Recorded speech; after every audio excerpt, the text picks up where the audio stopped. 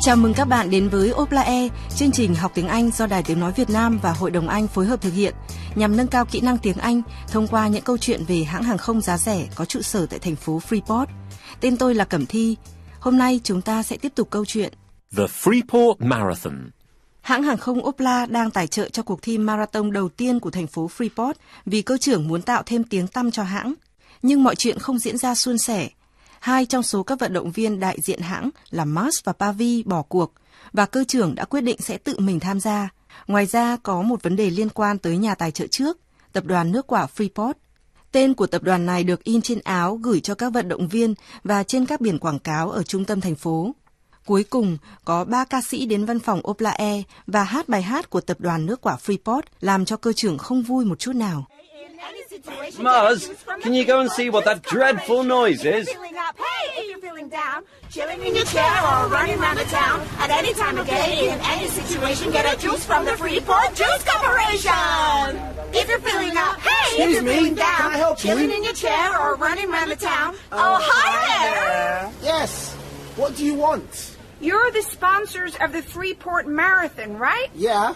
Well, we're here with your special Freeport Marathon song. Just a minute. We are the sponsors of the Freeport Marathon, but we're not the Freeport Juice Corporation, if that's what you're thinking. They went bankrupt. We're Obla Air. Obla Air? Mars, what's going on? Captain, there are 3 girls out here dressed up as oranges. Dressed up as oranges? What? Oh, not something else from the Freeport Juice Corporation. This is driving me mad. Tell them to go away. Hang on. Let me talk to them. Have you girls already been paid? Sure. Did you hear that, Captain?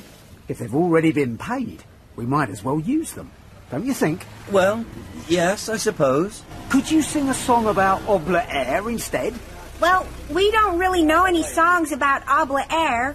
In fact, we've never even heard of Obla Air. Isn't that right, girls? Never. Well, all right. I tell you what, I'll write a song for you. Really, Pavi? Are you sure that's a good idea? Yeah, we'll sing it for you at the pasta party. Mở đầu đoạn hội thoại, chúng ta sẽ biết được điều gì đã xảy ra tại bữa tiệc mì Ý ngay tối hôm trước khi diễn ra cuộc thi chạy. Rất nhiều vận động viên đã đến văn phòng của hãng Opla. Pavi nói, Right, who else needs a bowl of pasta? Được rồi, ai muốn một bát mì nào? Mars nói, anh muốn ăn một chút, nhưng Pavi nói, mì chỉ dành cho các vận động viên. Câu hỏi đầu tiên là, Mars yêu cầu cái gì thay cho mì? Một lát sau, chúng ta nghe thấy Pavi nói với mọi người. To celebrate the first ever Freeport Marathon, we've written a special Obla Air marathon song, which we are now going to perform for you. Để chúc mừng cho cuộc thi marathon đầu tiên của Freeport, chúng tôi đã viết một bài hát đặc biệt về giải marathon Opla Air và chúng tôi xin được biểu diễn phục vụ mọi người. Sau đó họ hát một bài hát ngắn, hoặc đúng hơn là một đoạn rap dựa trên khẩu hiệu của Opla Air được in trên áo phông. Obla Air, we go the distance. Opla Air, chúng tôi tiến xa. Và khán giả phản ứng thế nào với bài hát này của Pavi? Đến cuối đoạn hội thoại, cơ trưởng hỏi Vinny. Do you think we will capture the hearts of Freeport tomorrow? Anh có nghĩ là ngày mai chúng ta sẽ chiếm được tình cảm của người dân Freeport không? Và Vinny trả lời thế nào? Mời các bạn nghe hội thoại. Right, who else needs a bowl of pasta? Oh, thank you, Pavi. Mars, pasta is for runners. I am a runner. Well, I would have been a runner, but I'm injured. What can I do about that? Don't give him any, Pavi. He's had some already. There, you see? You're just being greedy. I tell you what, perhaps I could have some more of that new Betsy's booster instead. Have you tried it? No, I haven't tried it. Because I haven't had time. I've been too busy working. Well, you should have some. You know, she mixed it with orange juice. It actually tastes really nice now. A bit weird, but really nice. Perhaps I'll try a glass later. A small glass. And no more for you. It's for the runners for tomorrow. Got that? Now, who else needs a bowl of pasta? Ah, Captain. It looks like you haven't got any. Oh, thank you, Pavi. I think I'm going to need this. Don't worry, Captain. You'll be fine. We'll all be cheering for you. Thank you, Pavi. And actually, that reminds me, if everyone's got their food, I think it might be time for some entertainment. Okay. Okay, everybody, excuse me, can I have your attention for a moment? Oh, thank you. To celebrate the first ever Freeport Marathon, we've written a special Obla Air marathon song, which we are now going to perform for you. Girls, where are you? Oh, hi there! Oh, are you ready? Good. A 1, a 2, a 1, 2, 3. At Obla Air we go the distance. We don't care where, 'cause we're persistent. You'll get there with our assistance. Obla Air we go the distance! Is that it? Yes. What do you think? Well, it's not exactly Frank Sinatra, is it? Oh, Vinny, I think you're being unkind. I think it's quite catchy. Absolutely, Pavi. I think you've done a great job. In fact, I think everyone's done a great job. Thanks for coming to our pasta party. I know tomorrow is going to be a great day, so let's make the most of it. Good luck! So, Vinny, do you think we will capture the hearts of Freeport tomorrow? Let's wait and see, Captain. Khi biết mình không được ăn mì Ý, Mars hỏi xin cái gì.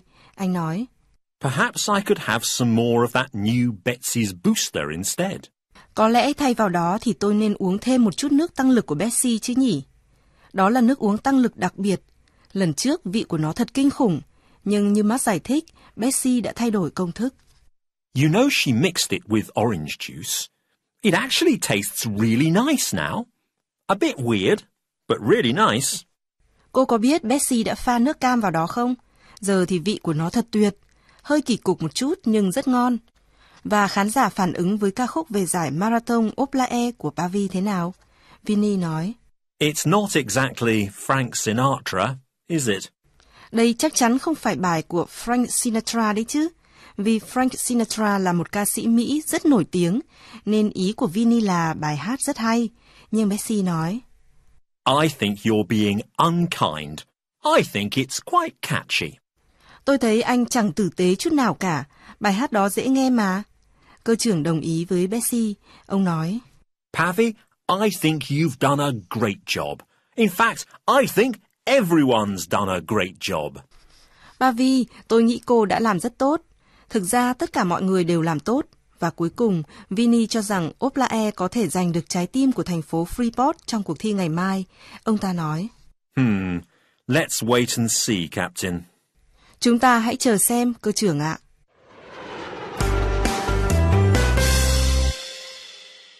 Trong hội thoại tiếp theo, cơ trưởng và Layla nói chuyện với nhau ở điểm xuất phát của cuộc thi. Layla hỏi cơ trưởng, How are you feeling, Captain? ông cảm thấy thế nào, cơ trưởng? Và ông ta trả lời thế nào? Họ nhìn xung quanh và cơ trưởng nói, Things are looking good. mọi thứ trông cũng ổn đấy chứ. Và ông đặc biệt thích thú khi nhìn thấy cái gì? Sau đây chúng ta sẽ cùng nghe thông báo được phát trên hệ thống loa công cộng. To start the first ever Freeport Marathon, here is the head of the Marathon Committee, Sophia Eden Howe. Trước khi bắt đầu cuộc thi marathon đầu tiên của Freeport, tôi là Sophia Eden Howe, trưởng ban tổ chức cuộc thi. Sau đó Sophia có bài phát biểu ngắn và bà đề nghị đám đông làm gì. Chúng ta cùng nghe và tìm hiểu nhé. So how are you feeling, Captain? Oh, nervous, to tell the truth. Yeah, me too. And at least I've done some training. Oh, but things are looking good. I mean, all these flags and banners everywhere. Yeah, Betsy, Pavi and everyone came down here after the party last night and put them all up. Well, they did a great job. It really looks like the Obla Air Marathon, doesn't it? And there's no sign of the Freeport Juice Corporation at all. No, you're right. And there were loads of their posters here just a few days ago. Oh, and when you look around, everyone's wearing Obla Air t-shirts. Absolutely everyone. Yeah, they are. Yeah, I would say things are looking good, Captain. Yeah. Now all we need to do is run a marathon. Right. To start the first ever Freeport Marathon, here is the head of the Marathon Committee, Sophia Eden Howe. Sophia. Thank you so much.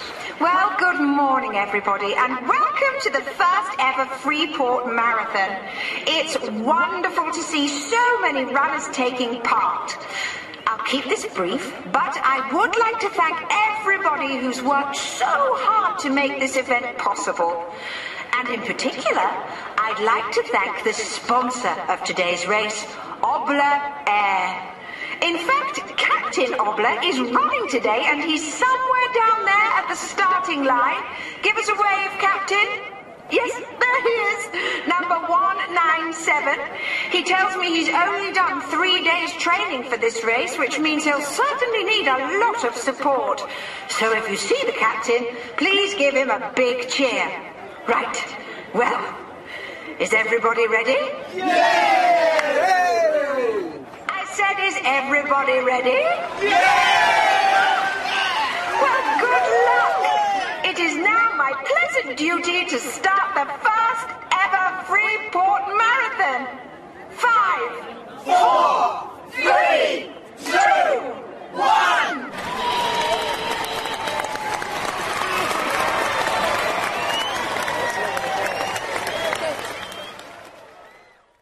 Cơ trưởng cảm thấy thế nào khi bắt đầu cuộc thi? Ông nói. Nervous, to tell the truth. Nói thật là lo.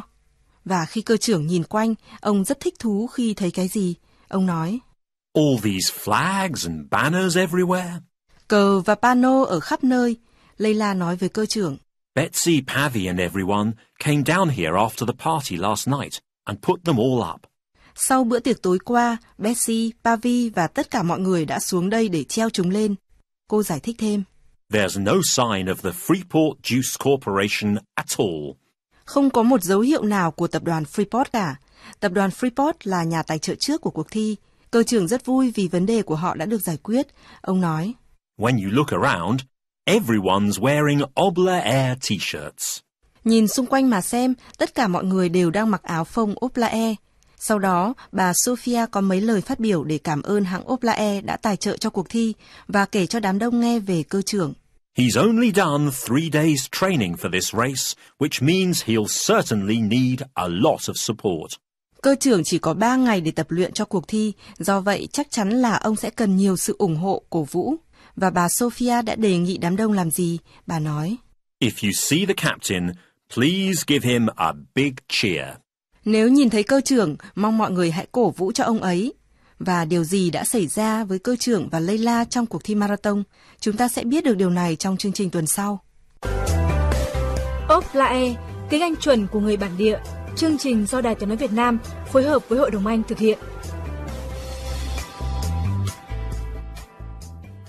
Và bây giờ chúng ta sẽ nhắc lại một số từ vựng. Các bạn có nhớ từ mà Mars nói với nghĩa kỳ cục không? You know, she mixed it with orange juice. It actually tastes really nice now. A bit weird, but really nice. Perhaps I'll try a glass later. Và từ có nghĩa kỳ cục là weird. Weird. Và ngay sau đó, chúng ta nghe thấy Betsy dùng một từ để mô tả giai điệu dễ nghe, dễ nhớ của bài hát. Well, it's not exactly Frank Sinatra, is it? Oh, Vinny, I think you're being unkind. I think it's quite catchy. Absolutely. Và từ đó là catchy. Catchy. Cuối cùng, từ có nghĩa pano trong tiếng Anh là gì? Các bạn sẽ nghe thấy cơ trưởng nói từ này trong đoạn sau. But things are looking good. I mean, all these flags and banners everywhere. Yeah, Betsy, Pavi and everyone came down here after the party last night and put them all up. Và từ đó là banner. Banner.